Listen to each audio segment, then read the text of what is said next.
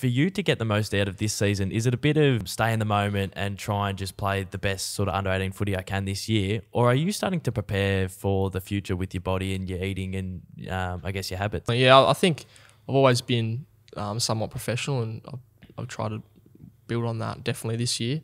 But yeah, I think staying in the moment, enjoying the company of my teammates currently, which I'm only going to play with probably this year. There's a bit of that, and then there's also a bit of what you just mentioned, trying to prepare for an AFL environment and set myself up the best I can to launch straight into it.